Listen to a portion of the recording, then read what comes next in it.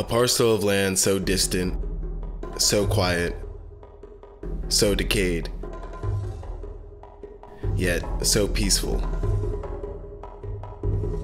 Take a step back and look at the subtle light and the soft hues of nature running wild, carefully walking over the glass-contaminated floors, turning every corner, expecting to see some sort of horrific scene out of a movie unfold right before your eyes, coincidentally never coming in contact with any other living being or creature.